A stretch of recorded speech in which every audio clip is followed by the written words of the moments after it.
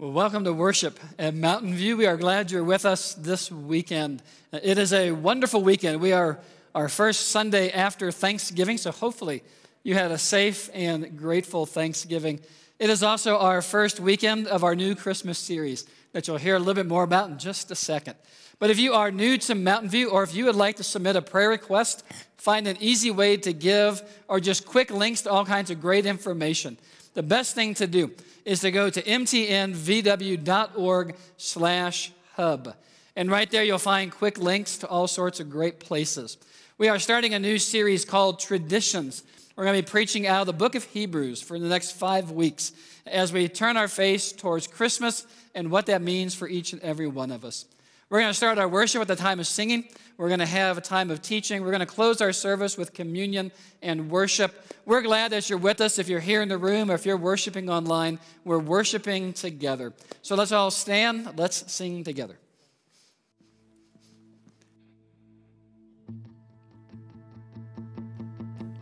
People come together.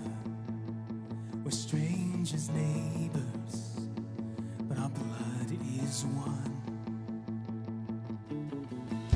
Children of generations, yes, of every nation, of kingdom come. Sing it out, church. Don't let your heart be troubled, no. Hold your head up, I don't fear no evil. Fix your eyes on this one truth. God, He's madly in love with you. So take courage, hold on, be strong. Remember where our help comes from. Shout it! Whoa, whoa, whoa, whoa, whoa. Jesus, Jesus, our redemption, our salvation is in His blood. Jesus, the light of heaven, my friend forever, His kingdom come. So don't let your heart be troubled, no. Hold your head up, I don't fear no evil, yeah. Fix your eyes on this one truth. God is madly in love with you. So take courage, hold on, be strong. Remember where our help comes from. We say, whoa, whoa, whoa, whoa. Swing it wide. Oh, you heavens, let the praise go up as the walls come down. Oh, creation, everything with breath, repeat the sound. All His children, clean hands, pure hearts, good grace, good God. His name is Jesus. Resound, let's sing that again, church, together. We swing wide, oh you heavens, let the praise go up as the walls come down. Oh creation, everything with breath,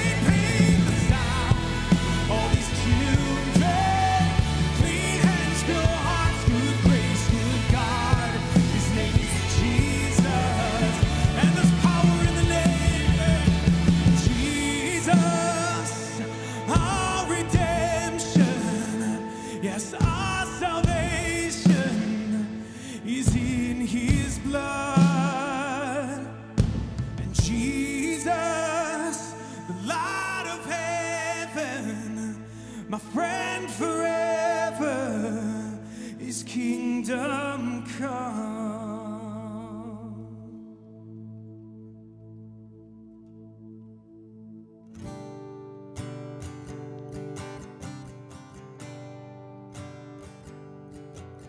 Listen, our hearts.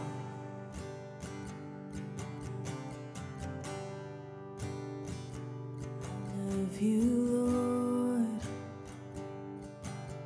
Oh, your mercy never fails me. And all my days I've been held in your hand. From the moment that I wake up until I lay my head, oh, I will sing of the goodness of God. And all my life you have been faithful. And all my life you have been so, so good. With every breath that I am able, oh, I will sing of the goodness of God. I love your voice. Oh, you have led me through the fire, and in darkest night, you are close like no other. I've known you as a father, I've known you as a friend, and I have lived in the goodness of God. Sing it to him, church. And all my life you have been faithful.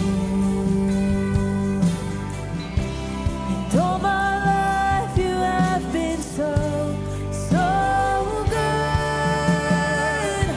With every breath that I am able, oh, I will sing of the goodness of God. Oh, 'cause your goodness is running after, it's running after me. Your goodness is running after, it's running after me. With my life laid down, I surrender now. I give you everything. Your goodness is running after, it's running after me. Your goodness is running after, it's running after me.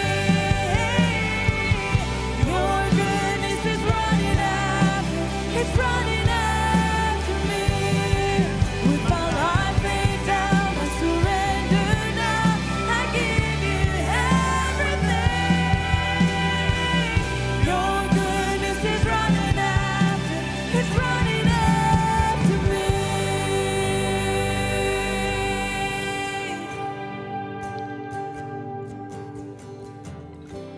And all my life you have been faithful. And all my life you have been so, so good. With every breath that I am able, oh, I will sing of the goodness of God. Oh,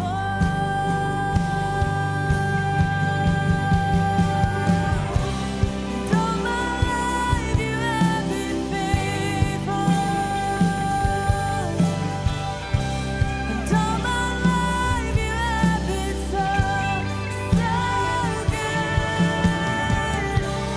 Every breath that I am able, oh, I will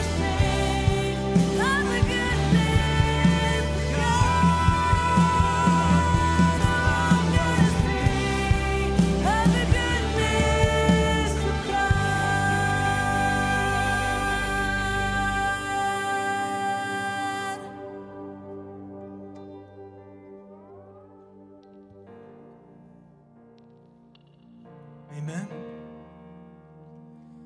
I want to ask you something, church. Do you ever find it difficult to worship God through song?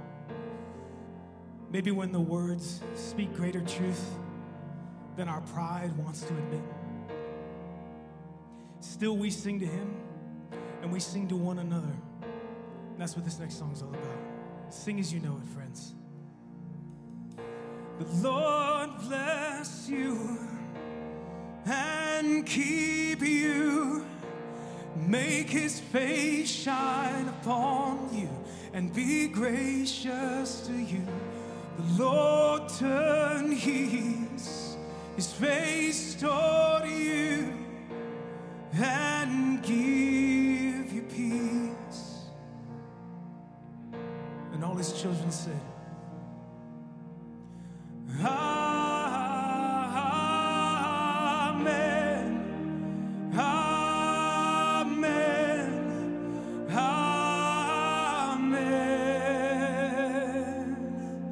Amen.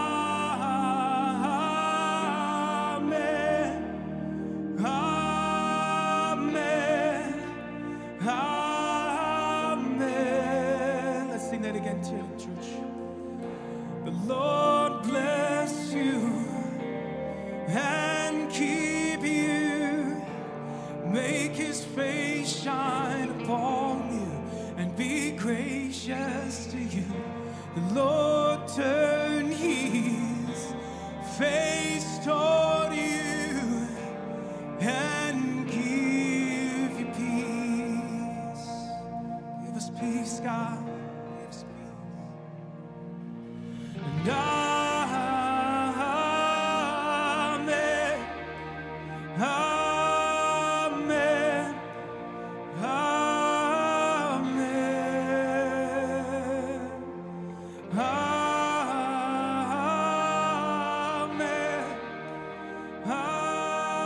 Amen.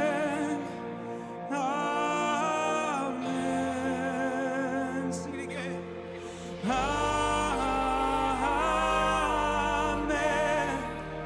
Amen. Amen. You're worthy of it all. Sing. Amen.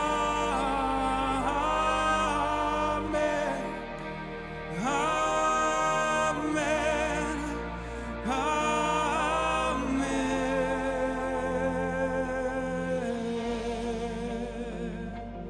Give us your help, God. We need your help, God. Just surrender it all now, church, as we sing these words to Him. His favor be upon you and 1,000 generations, and your family, your children, their children, their children.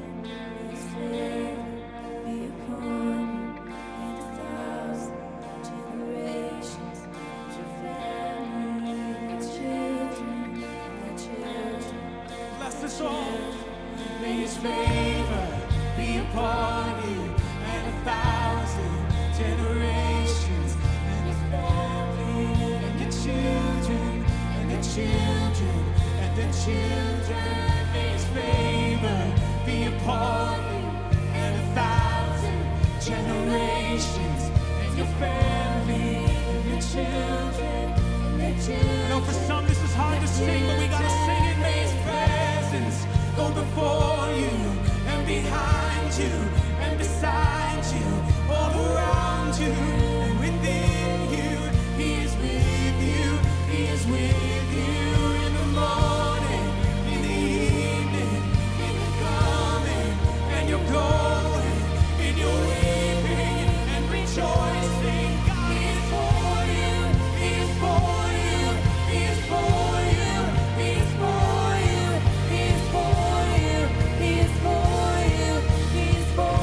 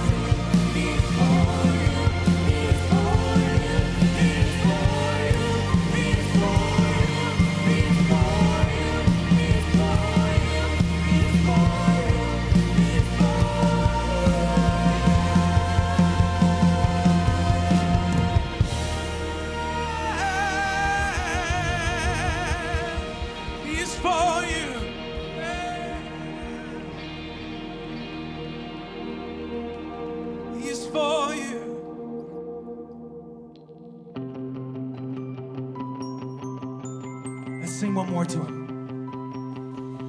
Joy to the world, the Lord is come. Let earth receive her King. Let every heart prepare him room, and heaven and nature sing, and heaven and nature sing, and heaven, heaven and nature sing. Yes, we will sing, sing, sing. Shout out.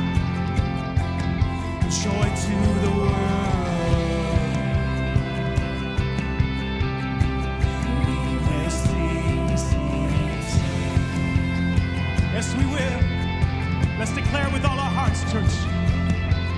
Joy to the world, the Savior reigns. Let men their songs employ, while fields and floods, rocks, hills, and plains repeat the sounding joy. Repeat the sounding joy.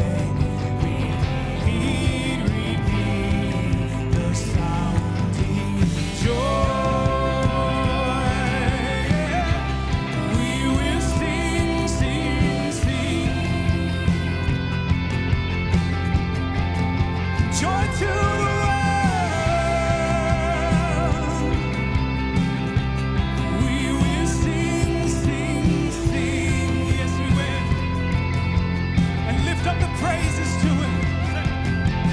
He rules the world with truth and grace, and makes the nations rule. The glories of his righteousness, and wonders of his love, and wonders of his love, and wonders, wonders of his love. We will sing, sing, sing. Oh, joy to the world.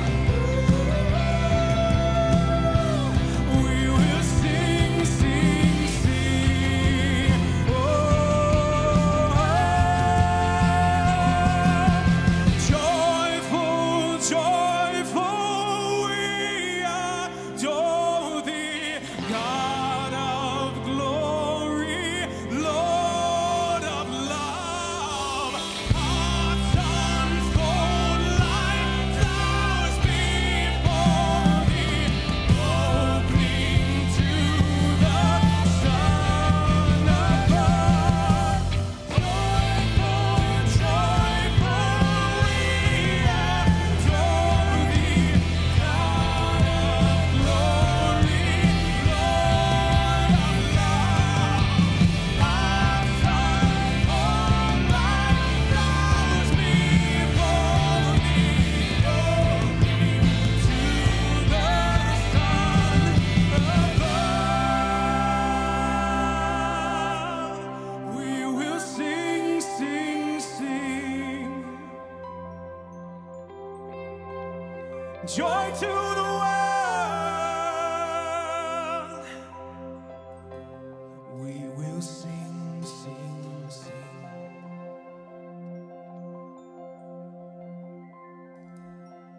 We sing to him, amen. Church, would you pray with me? Father, we thank you for these words that you allow us to sing. You give us an opportunity to praise you in such a special way. And we love using music as a vessel of worship. So, Father, we ask you to continue to move in us as we prepare our tithes and offerings. We're just so grateful for the gifts that you've given us. And we just want to give a little bit back to you, Father. In your son's wonderful name, we all said, amen. Y'all can have a seat.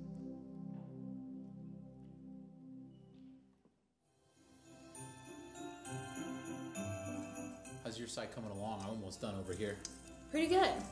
I think this I do one side, you do the other is a really, really good idea. I think so too. So much faster.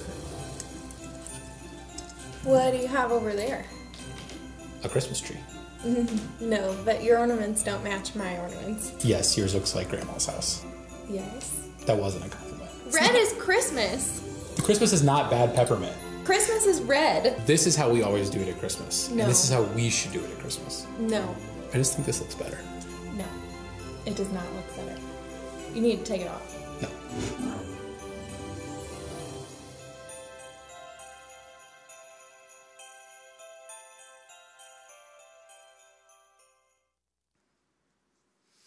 Well, welcome once again. You will be seeing those two throughout our entire Christmas series, so keep watch for them each weekend as we continue our Christmas series heading towards Christmas Eve and Christmas Day.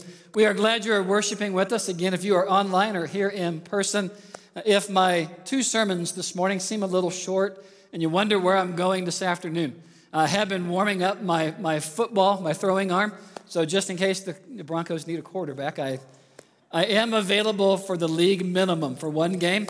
I'd be glad to sit in, and actually I may not be able to enjoy it after one game. Probably would have a concussion or two. But we are glad you are with us. If you're not a football fan, the Broncos have lost all four of their quarterbacks for today's game.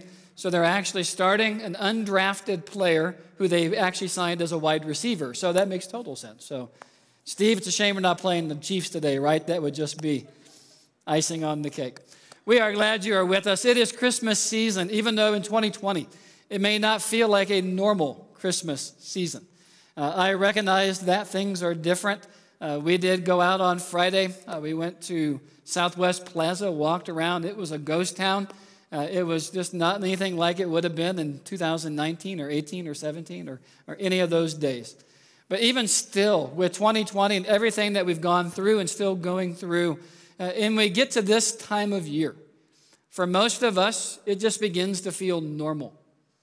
There are things that happen that we expect to happen. We hear Christmas songs on the radio. We hear, Christmas songs that are streaming on Spotify. Hallmark Channel, has their Christmas movies. Christmas stores, Christmas sales. Christmas just feels like a normal part of our life. And when we think about Christmas, we think about these kind of predictable patterns. When people put up their lights, when the music starts, all of those kinds of things. And we have this tendency to think as modern people, it's always been this way. This has just always been kind of the rhythm to life. This has always been one of those seasons that people have always looked forward to, and there's always been these rhythms and traditions, and yet it's not been that way at all. In fact, if you're to go back through church history, it's only in the 3rd century, so some 300 years after Jesus, that the church began celebrating Christmas as a church function. For 300 years, the church existed and never once had a Christmas cantata or a Christmas Eve service or Christmas nothing. In the 1200s, that's when the first nativity scenes start to come around. In the 1500s is when Christmas trees became common. For those of us who look forward each year to different movies and such, it was 1965 when Charlie Brown Christmas first was produced, first came on the air. We think of many of our traditions as things that have just always been. And yet when you look back over the story of the church, it's not been the case. In fact, what we find predictable at Christmas time, when it comes to Christmas lights and Christmas carols and all of those kinds of things, the 1st century believers, the 1st century Jewish people, would have thought the arrival of Jesus was anything but predictable. They had been looking forward to the coming of the Messiah, the Christ, for hundreds, for thousands of years. And when Jesus arrived on the scene, everything about Jesus was anything but predictable. How he comes into the world. Not your normal kind of way of coming into the world. How he lived. He did some unpredictable things. How he died. His message. Everything about Jesus was not predictable. The things that we find comforting, reassuring, the traditions that we appreciate. For a 1st century person, there was none of that. In fact, what is our challenge as modern day people who are looking back through 2,000 years of history, 2,000 years of accumulated tradition, and trying to recapture the message of Jesus? I want to frame it for you this way, so if you want to write this down or take a picture, if you're watching online, you can kind of just open up a tab, start some notes. But here's the main thing that we're going to talk about this weekend. It's this right here. And that is to understand Jesus. It requires us to capture how revolutionary Jesus was, and I believe how revolutionary Jesus still is. That our challenge as modern day people is to not assume, to not just think that we already know, to fall back into the rhythms, the patterns, the habits, but to go and recapture who Jesus really was. And when you begin to study the life of Jesus from the original sources, from the Bible, not what we've accumulated over church history, when you begin to go back and look at Jesus, you begin to appreciate he was truly revolutionary. In fact, as we're headed into this Christmas season, as we were doing our series planning, kind of our idea shaping and our messages, we were thinking about where to kind of base this series out of. And we landed on the book of Hebrews, not the usual Christmas text. It's not Matthew, Mark, Luke, or John, one of the four Gospels, the biographies of Jesus. It's not Matthew or Luke who tell the birth story, who actually take you to Bethlehem and the donkeys and the wise men. It's the book of Hebrews, the one book in the New Testament that we don't know for certain who writes the book. It's the anonymous book. It's written to people who believe in Jesus, but it's written to people who believe in Jesus who came out of a Jewish background. And these Jewish believers in Jesus are struggling because many of them lost family members, lost friends, lost their jobs, and they're being persecuted for being a Christian. More than that, some of them are immature. And I don't mean just adolescent, young, 10, 11, 12-year-olds. They are immature when it comes to the faith. They've been around church for a while now. They've heard about Jesus. They've been following him, in some cases, for a few years. And yet the writer will say several times, you need to grow up. You're not where you need to be. You ought to be further down the line than you are right now. And so the book is written really for one main reason, and that is to keep these Jewish Christians who are thinking of giving up and walking away from their faith, to give them every good reason not to do that. And the one thread that runs all through the book of Hebrews is this: Jesus is who he claimed to be. And what he claimed to be was not average or ordinary. It was revolutionary back in the first century, and I believe today. So we're going to be basing our next 5 messages out of the book of Hebrews. If you've not read it, it's near the end of the New Testament. You can read it in 1 or 2 sittings. It's a fantastic book about Jesus. So here's how the book begins. Hebrews chapter 1, verse 1. In the past, God spoke to our ancestors. He's writing to Jewish people, so he's talking about their Jewish ancestors through the prophets at many times and in various ways. But in these last days, God has spoken to us by his Son, whom he appointed heir of all things, and through whom, meaning Jesus, he also made the universe. Here's what I want you to do for a moment. One of our challenges in reading Scripture is that we read Scripture through our modern lens. And so we kind of already skip past things we think we know. We don't hear the impact of certain things. And so I want you to use your imagination this morning. I want you to, for a moment, imagine that you're a first century Jewish person. Not a believer in Jesus, not somebody who has given your life to Christ, somebody who maybe has heard of Christ, heard of Jesus, but you're undecided. And you're a first century Jewish person. You're walking around in those first century days in your sandals. You're going to the open air market, buying your food. What would you have thought of Jesus? If you had a chance encounter, you perhaps passed him at a corner and he's talking to a few folks. What if one of your cousins comes and tells you about Jesus? What would you have thought about Jesus? If you're that first century, normal, average, ordinary person, and you hear about Jesus, you hear his story, his background, perhaps you walk past him. Would you look at Jesus and think, this person speaks for God? That's the challenge. Because in the first century, they had some real hurdles. Hurdles that, ironically, in some ways, in some cases, we actually honor and celebrate. The biggest hurdle is the Christmas story itself. This questionable birth of Jesus. We set out nativity scenes. We sing Christmas carols about the birth of Jesus and Silent Night. And for us, that idea, that Bethlehem story is a good story.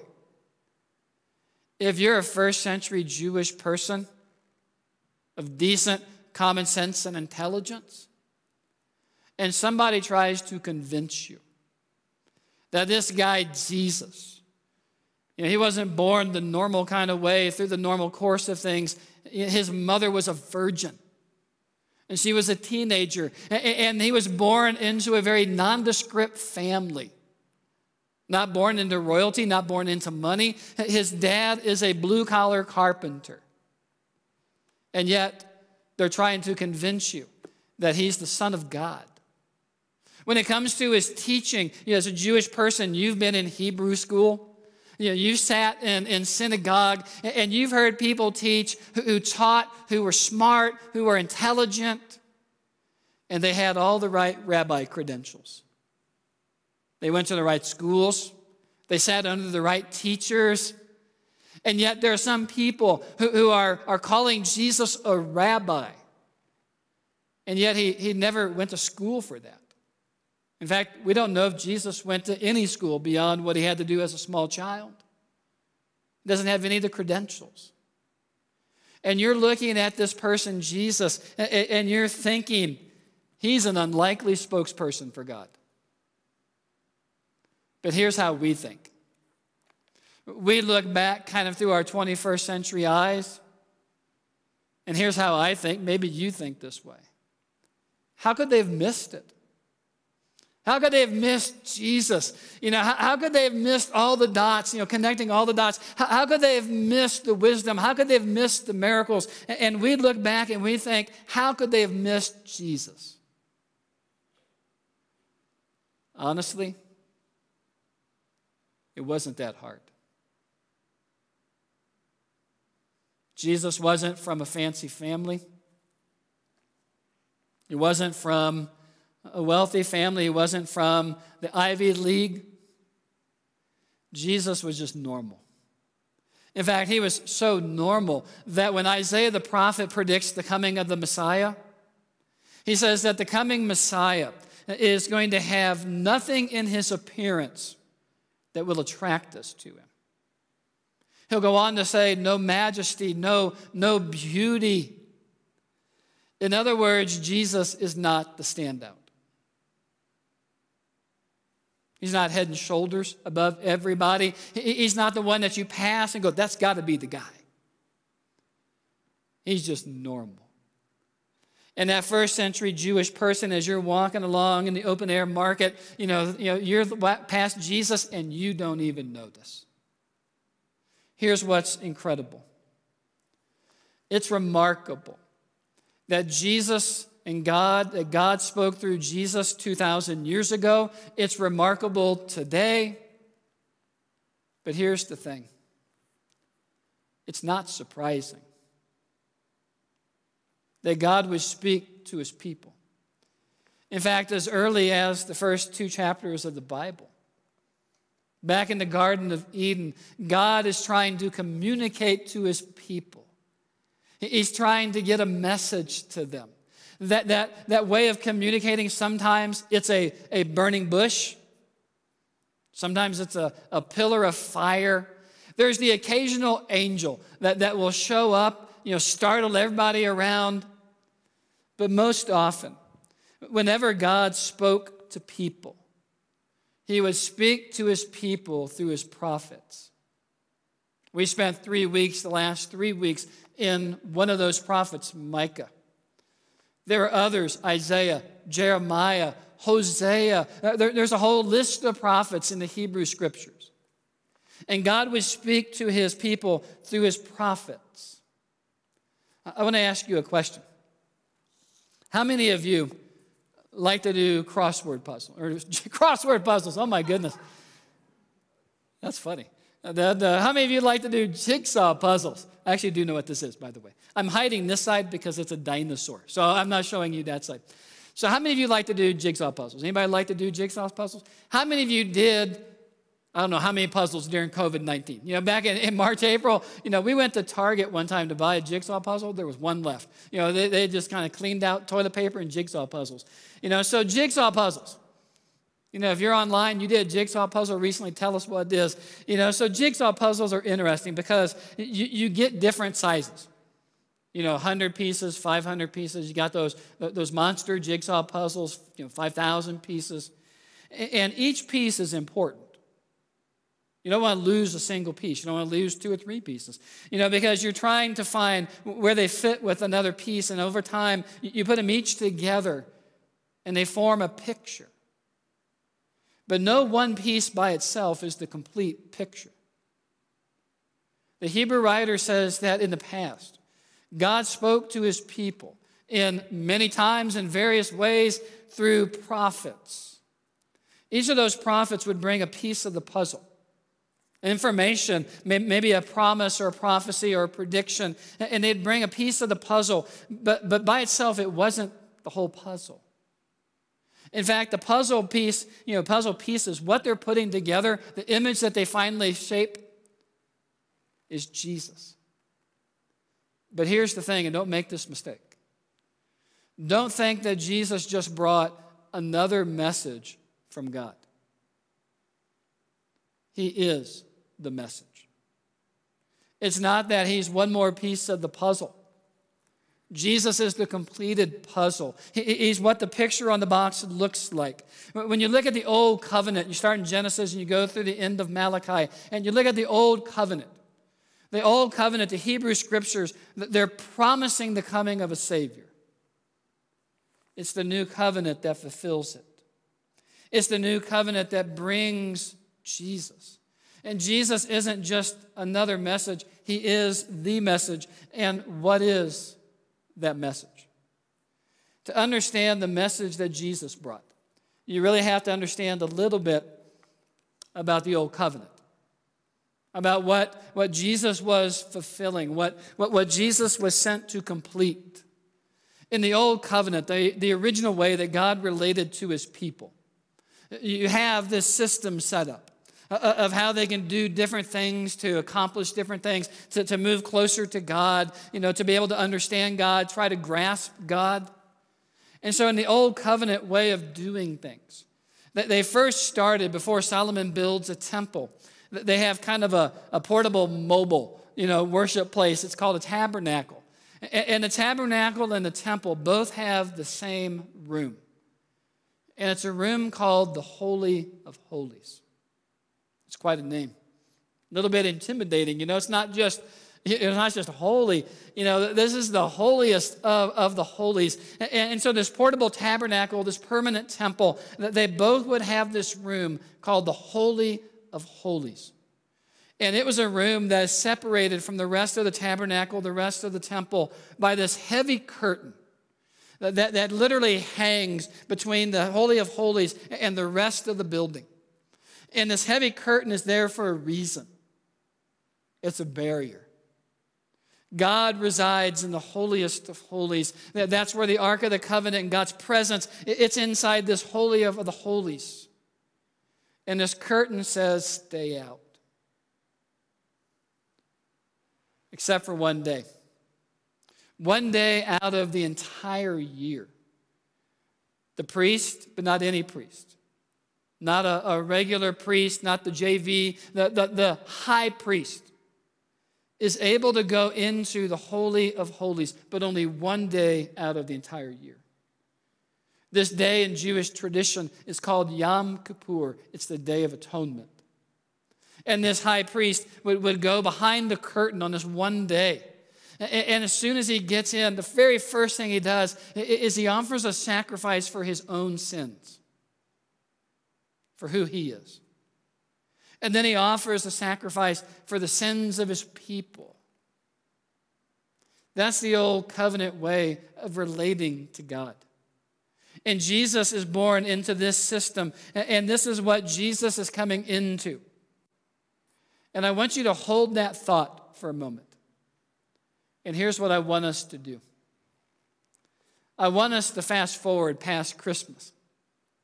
I want us to keep our hand down on the button. And I want to go past Christmas, and I want to go the next 3 years of Jesus' life. And I want to go right to the very last breath of Jesus.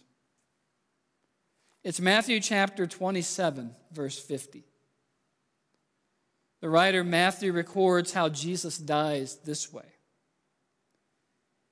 And when Jesus had cried out again in a loud voice, he gave up his spirit. At that moment, what's he talking about? The moment Jesus died. At that moment, the curtain of the temple was torn in two from top to bottom. What happens at the very moment that Jesus gives up his spirit? That curtain is torn. What does that mean? I'm going to call an audible, and I'm going to let the Hebrew writer explain. Here's what he says, Hebrews chapter 7, verse 23. Now, there have been many of those priests. And what he's talking about, he's talking about regular priests, high priest. He's saying under the old covenant, we had a lot of priests. Not just in 1 year, but over hundreds of years, over thousands of years. There have been many of those priests since death prevented them from continuing in office. He's stating the obvious. Why was there a turnover in priest? Because the priest died. And then a new one comes along, and that one dies, but notice verse 24. But because Jesus lives forever, he has a permanent priesthood. Therefore, Jesus is able to save completely those who come to God through him, because he always lives to intercede for them. What is the message of Christ? What's the complete picture? I really want you to hear this. There doesn't have to be a barrier between you and God.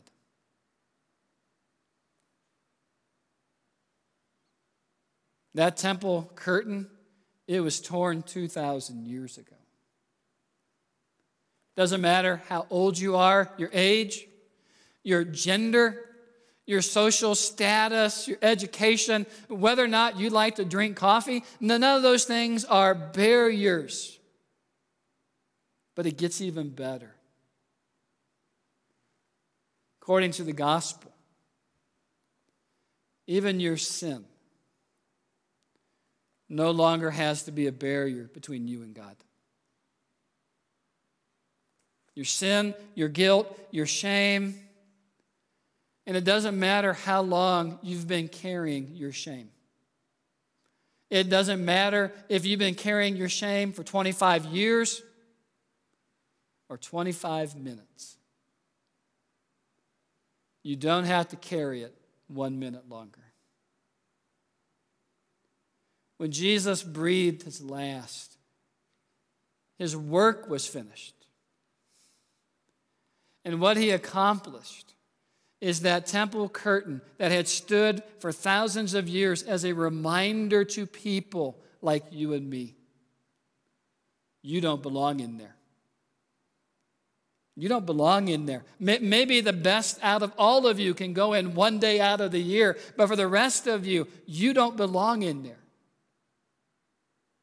And what happens when Jesus dies? That curtain is torn.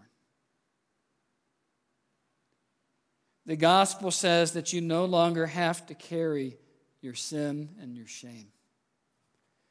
That what has been a barrier between you and God, and most likely between you and others, maybe between who you are and who God wants you to be, that barrier no longer has to exist. For some of you, it does. The temple curtain, it's been torn. But it doesn't mean that you've gone in. And so what might be your next step? You hear us talk about this a lot at Mountain View, and it's important. Because the only way you get where God wants you to be is to be moving in that direction. And for some of you, it's to start moving. You've been stationary. Maybe you've been going the opposite direction.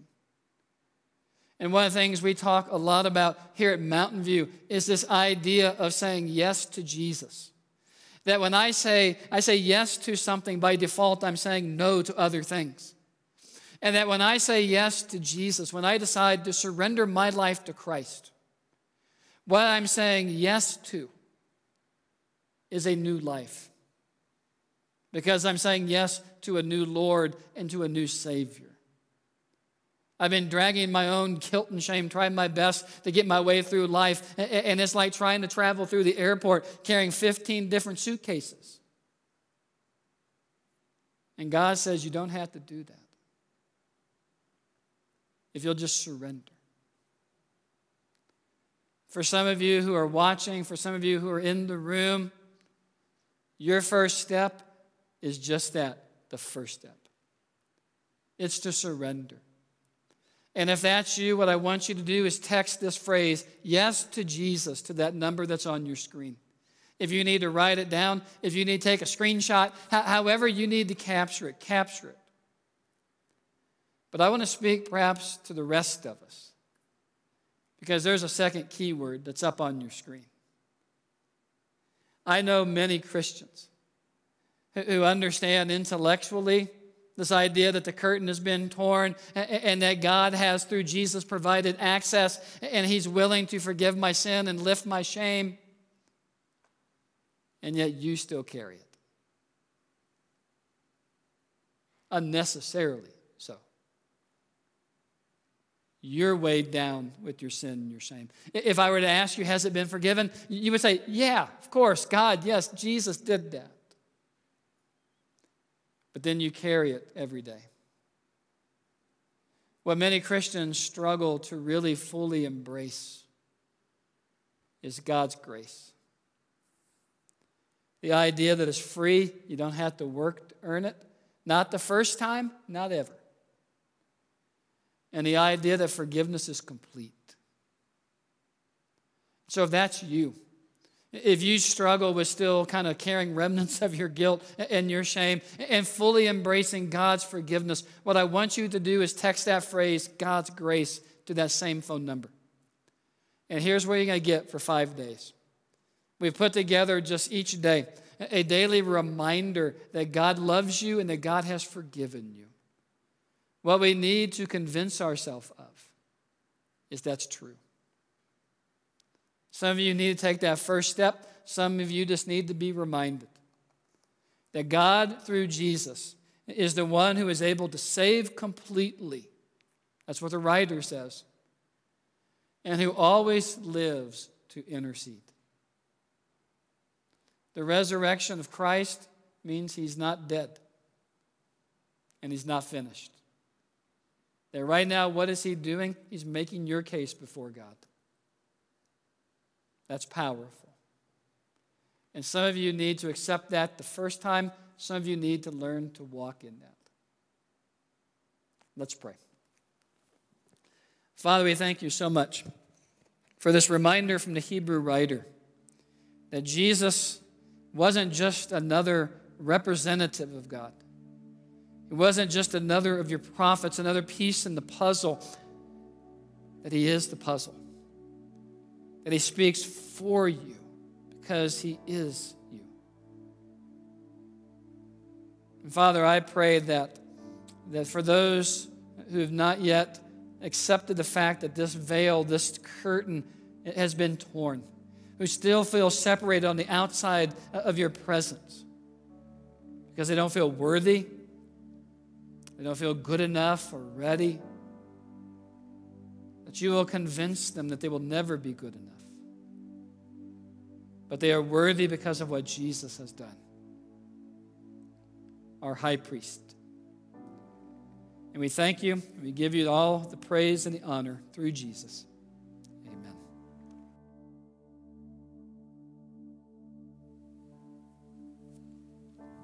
Hey everyone, now's a good time to gather your elements for communion. Today, Ken talked to us about how God speaks through Jesus and how Jesus is the very voice of God. In the past, God would use prophets to speak to his people. But now he's used his very son, which makes the words that Jesus uses that much more important and significant. When we take communion, it's a time where we pause to remember the sacrifice that Jesus made for us. How his body was beaten for our sin, and how his blood was spilled to cover our sins. But today I'd like us to do something a little different. Today I'd like us, as awkward as it sounds, to just pause and listen for anything that Jesus might be speaking to us. God speaks very often throughout the Bible. He's not very shy. And I think that sometimes we just don't pause long enough or pause enough to listen to anything that Jesus might be saying to us. So we're going to try that today. And if in the midst of your listening and your pausing, if you don't hear or feel anything from God, well, in that case, we can always remember the beauty of the sacrifice that was made for us so that we can be connected to God again. But let's start this time of pausing and listening with some prayer. God, thank you so much. Thank you for sending your son and speaking through him, Lord. Today, we just practice your presence, and we just pause and we listen for anything that you may be revealing to us, God. Would you speak to us and give us the patience to keep listening when we don't hear you well? God, you're so good to us.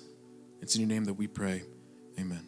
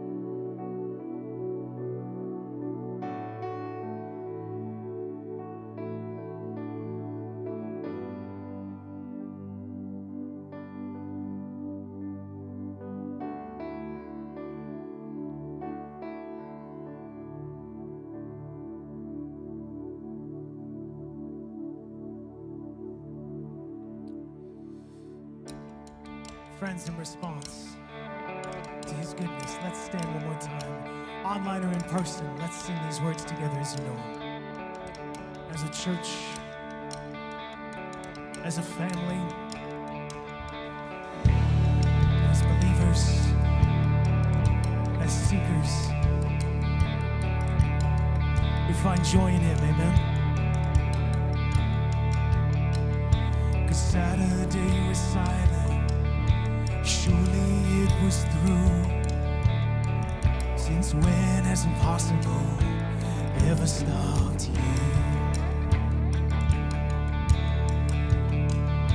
Saturday's disappointment. disappointment was Sunday's empty tune.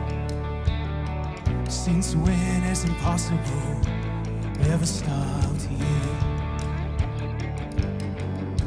This is the sound. This is the sound of dry bones rattling. This is the praise, make a dead man walk again. Open the grave, I'm coming out. I'm gonna live again. This is the sound of dry bones rattling. Yeah. Let 'em rattle, come on. Oh, Pentecostal fire, stirring something new. You're not gonna run out of miracles anytime soon. Resurrection power, it runs in my veins too. Yeah, I believe there's another miracle here in this room. This is the sound of dry bones rattling. And this is the praise making dead man walk again. Open the grave, I'm coming out. I'm gonna live again. This is the sound of dry bones rattling. Hear 'em rattle. Can you hear 'em, church? Yeah.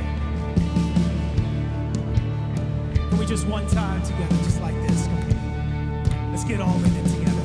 Online, come on, YouTube. And we declare these words together, yeah? 'Cause my God is able to save and deliver and heal and restore anything that he wants to. Just as the man who was thrown on the bones of Elijah, if there's anything that he can do, shout it. Just as the stone that was rolled at the tomb in the garden, what happens when God says to move? You gotta move. I feel him moving it now. I feel him doing it now. I feel him doing it now. Do it now. Do it now. What's that sound? This is the sound of dry bones rattling. This is the praise, make a dead man walk again. Open the grave, I'm coming out. I'm gonna live again. Open the grave, I'm coming out. I'm gonna live again. Open the grave, I'm coming out. I'm gonna live again. This is the sound of dry bones rattling. Won't you let 'em rattle? Can you hear it? Amen, amen. Friends, thank you so much for joining us this day, online or in person. We're just so glad you're here. Next week, we continue our series and learn about Jesus as a representative of God. God bless you all. See you next time.